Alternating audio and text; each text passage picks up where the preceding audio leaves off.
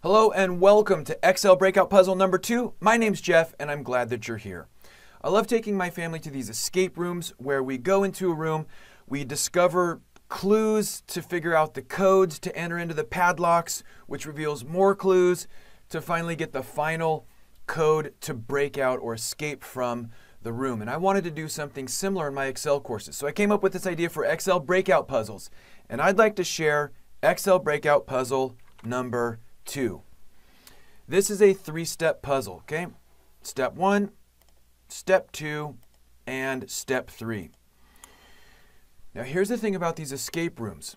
First of all, they put in lots of little distractors, things that don't really matter.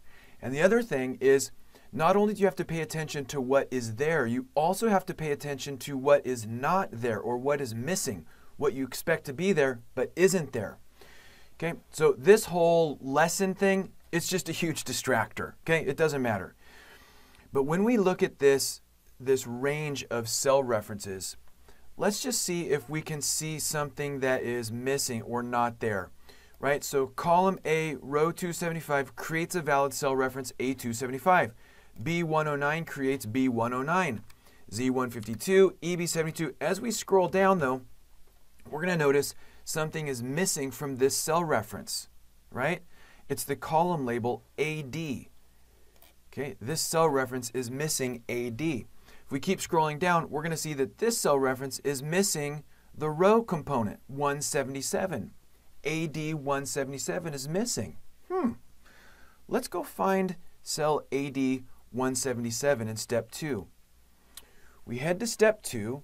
And let's go to AD 177. So we scroll over to the right to get to AD, and then we scroll down to find row 177. And when we select that cell, we get a data validation input message that says, "Great job, you found the key," with a smiley.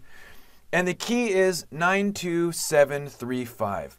So let's take that key to step 3 and see if it unlocks the code. We type in 92735 and we got the code. The code is 41381. All right. So I just think these breakout puzzles are a great way to reinforce the Excel topics covered in the courses. I hope you had fun. Thanks. Have a great day. This video is a production of Excel University.